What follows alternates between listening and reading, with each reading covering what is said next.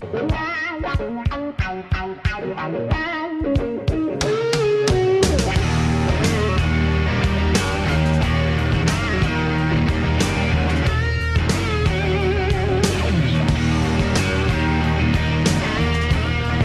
as we continue on with today's program, there seems to be a thread emerging on today's show. There seems to be, I guess, a theme that is loosely connecting everything we've talked about. And that theme seems to be liberals getting so upset that they can no longer dominate discussion that they are trying to do everything they can to stymie discussion and to keep certain ideas and certain types of discussion from even occurring. Not that they want to debate the ideas, they want to prevent the debate from happening. And so we've had a couple of examples of that. So as we get towards the end of today's program, let's go through a couple of additional examples of some recent cases where we've seen this. I want to start off with a Breitbart article. Oh no, not Breitbart!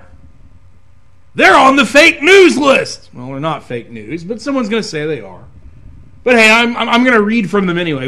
What's going to happen? Are the fake news Nazis going to come and find me and send me to the fake news concentration camp because I'm reading from a Breitbart article over the airwaves? Good luck with that. No, this is from Breitbart. It is a article entitled Austrian Press Council. Don't report anything that could stir up prejudices. Reading directly from the article here. In a checklist on responsible reporting on migrants, Austria's press council instructs journalists to omit any information that could stir up prejudices.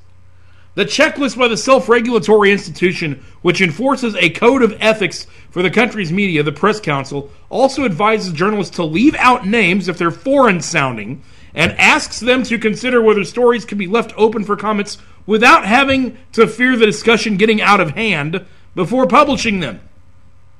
Warning that the topic of refugees is discussed emotionally and controversially, not just among the general public, but also by the media in Austria, the press council proclaims the list gives reporters a chance of self-reflection and provides them with practical guidelines. The first points in the checklist ask reporters to consider whether they would report the wrongful behavior if it had not been committed by a migrant, whether the topic has been adequately researched, and to reflect on whether they have presented the facts that are required for a comprehensive and balanced reporting of their topic. Following on, most of the subsequent press council directives appear to make self-censorship of stories so as to avoid causing prejudice, the primary focus of responsible journalism and refugee reporting. Yeah, that's right, folks. Don't report the facts. Avoid causing prejudice instead.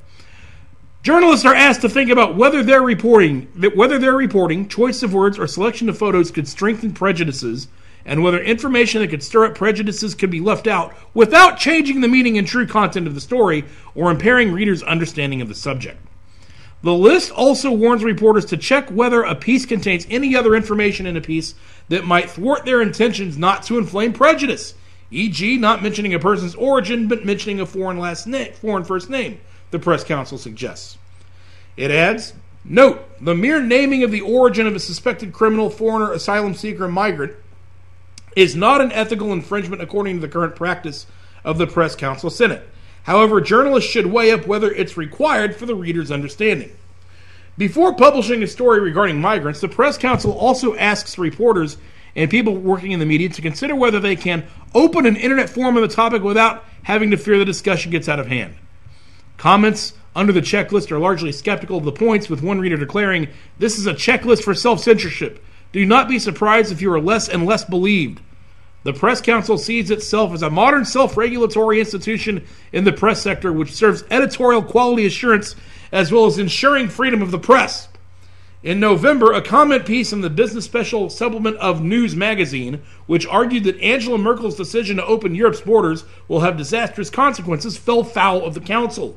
According to its ruling, the Press Council Senate found particularly problematic the article's assertion that Muslim migrants have not come to integrate, a statement which they say fosters prejudices and fears.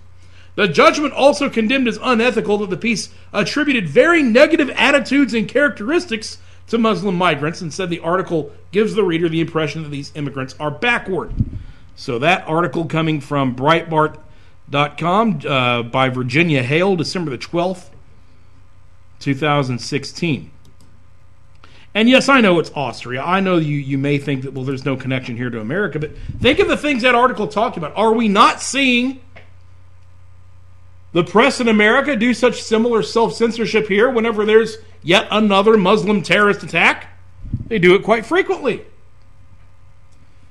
But go back to the basic idea of that article. The basic idea that this council was putting forth was that it was more important to avoid prejudices and avoid bias and avoid printing anything that might lead to bias and prejudice than it is to actually report the facts or to actually analyze the events.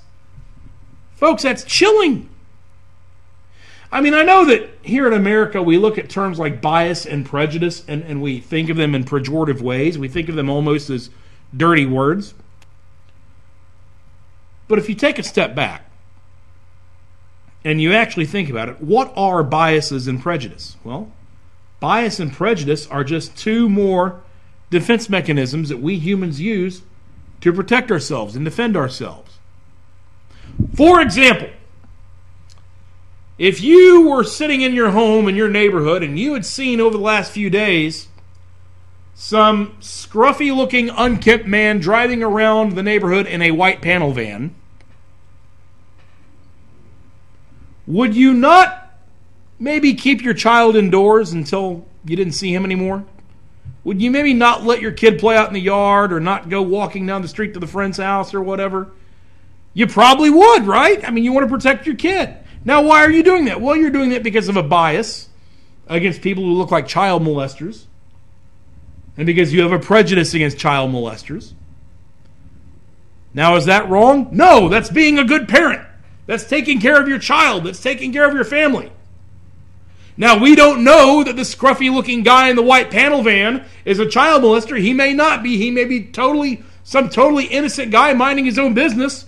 That's well and good. But in any case, you're not going to take a chance, are you? Of course not. You're going to do what you can to protect your child, protect your kids, protect your family, and it would be ridiculous for anybody to criticize you for doing so. Well, likewise, with the other biases and prejudices we have in this world. Each and every day, each one of us is in a constant state of threat assessment. All of the people that you and I come in contact with, even if it's just passing them on a street a day, in a given day, we're always wondering who's the person that's a threat, who's not. And as we do that, well, it's a game of incomplete information. We never have complete information on anybody. So yeah, guess what? Our biases and our prejudices play a role, at least in the starting point of making that judgment. Now, that doesn't mean our biases and prejudices are always correct. It doesn't mean that we won't be exposed to information on an individual basis that might fly in the face of those biases and prejudices, and we change what we're doing for a particular person or change our interactions with people based on that. Sure, of course we should be open to that. But they do function as at least a good starting point to start the discussion, start our analysis, start formulating what our plan of action is. So bias and prejudice are not things to be universally decried, not things to be universally avoided. Indeed, they are quite necessary when it comes to protecting our lives and the property of our family. Perhaps on some level we should begin embracing biases and prejudices. Oh, but there's people that don't think we should do that, of course. Among them are some folks at Boston College. Again, another Breitbart article. Oh my God, you're quoting Breitbart! The fake news Nazis are going to come after you. Don't worry. This is a piece from Breitbart on December 6th. Boston College faculty want to ban Trump-inspired hate speech. In response to Donald Trump's victory in November's presidential election, nearly 50 faculty members at Boston College have signed a letter demanding that the university ban all forms of hate speech. A letter signed by almost 50 Boston College faculty members condemns Donald Trump for failing to address the hate crimes that his campaign emboldened. They also condemn Trump for failing to apologize for the remarks he made about sexually assaulting women.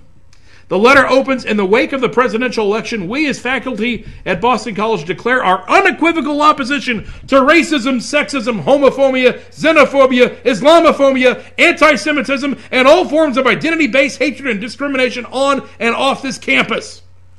The letter calls for the university to adopt a zero-tolerance policy against hate speech.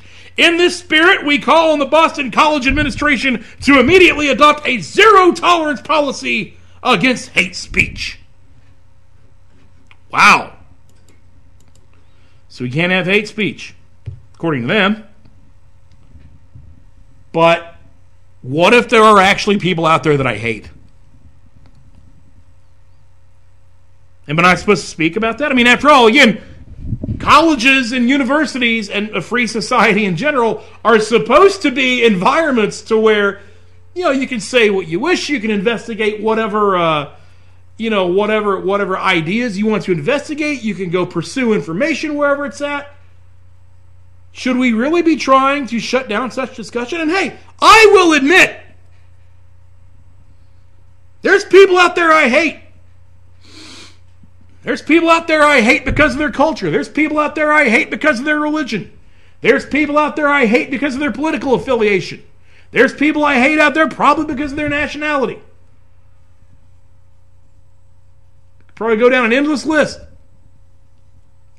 And guess what? If I think those people are a danger to America, going back once again to what we just talked about in terms of biases and prejudices and their legitimate role in helping us defend ourselves, if there are people, if there are cultures, if there are political parties, if there are groups of people who I believe are detrimental to our nation or even a danger to us, yes, Muslims, I'm talking to you, then yes, I'll use my right of free speech to talk about it. Yes, I'll use this microphone to talk about it. Yes, I'll use these airwaves to talk about it. Yes, I'll use the internet to talk about it. Yes, I will give you speech on it. And yes, I guess by the strict definition, it would be considered hate speech. And I'm proud of it. It has been our lack of hate speech in this country over the last 50 years that has driven us nearly to the brink of ruin. We must not be worried or concerned about whether or not our enemies are offended by our hate speech. In the days of World War II, did we worry whether or not what we said about the Japanese was construed as hate speech? No. You can see, among many examples, you can see a lot of Warner Brothers cartoons, Disney cartoons even, that made fun of the Japanese and the Germans and their war efforts. That would be considered hate speech today. It would be controversial today. My God, how far we've fallen.